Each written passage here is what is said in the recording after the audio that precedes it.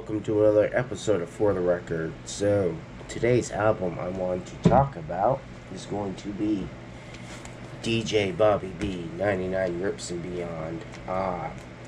This was his very first solo album after being in the Cottonmouth Kings, I believe.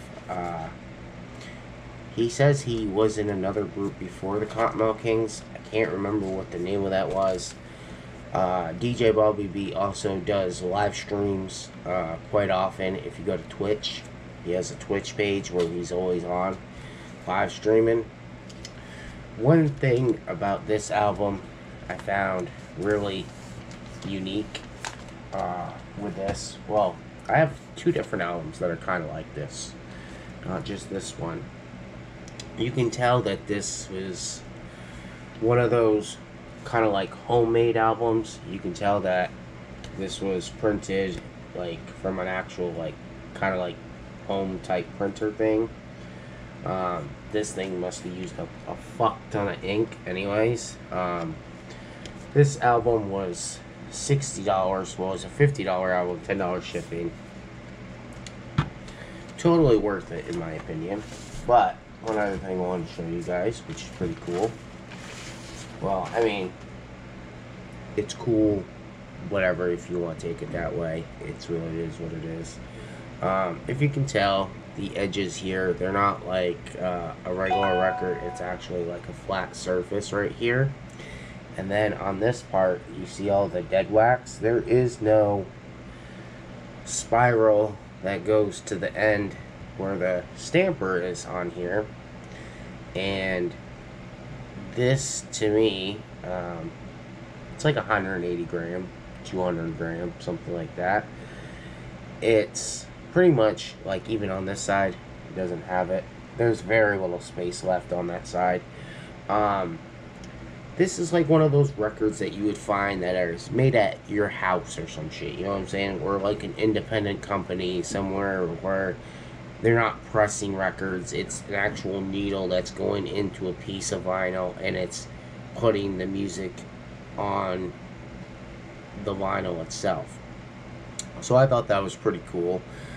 So even like if I were to play this on my Pioneer turntable, when it gets to the dead wax right here, it's not going to go anywhere. As you can see, there's nothing here. So the needle will not lift itself up when it gets to the end, because it's never going to get to the end. It only goes to here. And then even on this side, I don't think it would actually lift itself up on this side. It would stay right there. So you technically have to lift the needle up. And that's how it is on like an Audio-Technica, a Technics SL 1200, stuff like that. Anyway, so I thought that was pretty cool. And one thing I like about this album, which I like about DJ type albums, is you get a bunch of mixture of music. So where it's like hip hop, jazz infused type stuff, you can tell where their rock influences are, and it's really nice because you can pinpoint like certain things in that. And even on this, I believe on this album, D-Loc and Saint Dog were also a part of this album, if I do remember correctly. Don't quote me on that one, please. But anyways, I just thought it was a really good album. It's one that I wanted to showcase for a while and just show you guys. And it even comes in the proper sleeve, so I don't have to change it out. I was actually pretty impressed with this. And when it was shipped with the vinyl outside the case.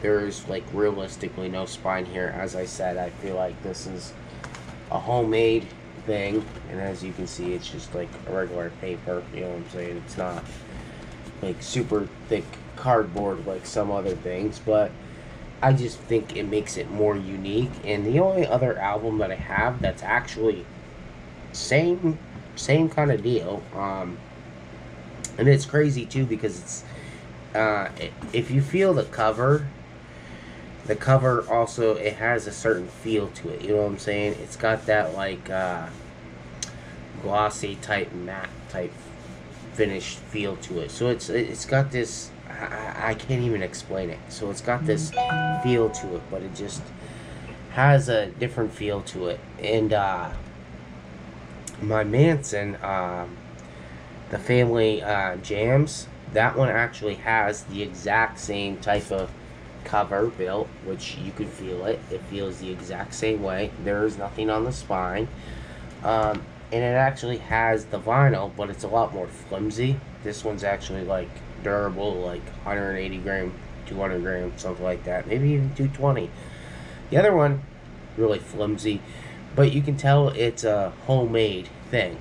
And for any of you guys that do want to check out Bobby B's live stream, I'm actually going to play a clip here right this second, put that in the video, and definitely check this out, alright? And get your groove on. It's the DRE, the spectacular. This is going out to Mellow Dust. Yeah.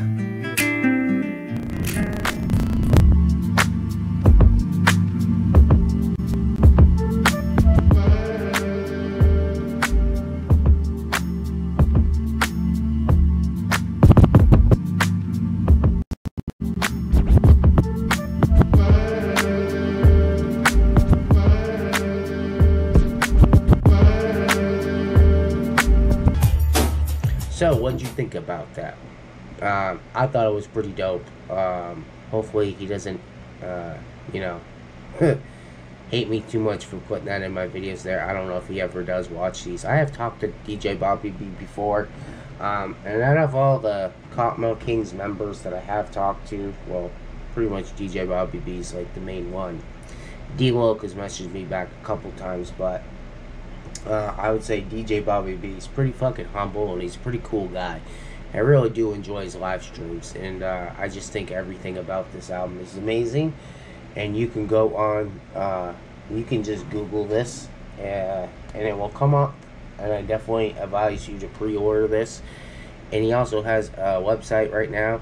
It's called therealdjbobbyb.com. I'm actually going to put the link down below. I'm going to put his Twitch down below, and I'm going to put the website where you can buy his albums and stuff. And he's supposed to get all his albums on vinyl soon, and they are doing a repressing of his first group that he was in. They're going to do a repress of that album too, so I'm definitely going to buy that. And he soon will be selling shirts soon, and also his truck that has won many awards is actually up. So anybody has a chance to win it. You just got to join his not Patreon, but like his little club thing on therealdjbobbyb.com. I don't know a whole lot of information on it. I try to catch it here and there when I'm at work, so I don't get to catch every single live stream. I have seen some pretty dope live streams, and I've actually seen him play a couple from this, and I noticed it right away because I've listened to this a fuck ton. I really do love this album. It definitely goes in with the, you know, like the very beginning of Cottonmouth Kings type era.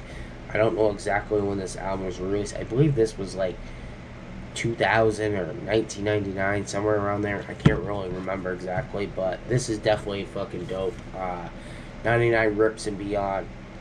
This is an A+ album, all killer, no filler, and I suggest you highly getting it. And that's all I gotta say about this album, and I hope you guys enjoy this video. I got more videos coming on the way, and I've already picked out the next couple albums that I'm going to talk about here, and we're back into full swing on doing final reviews here at For The Record.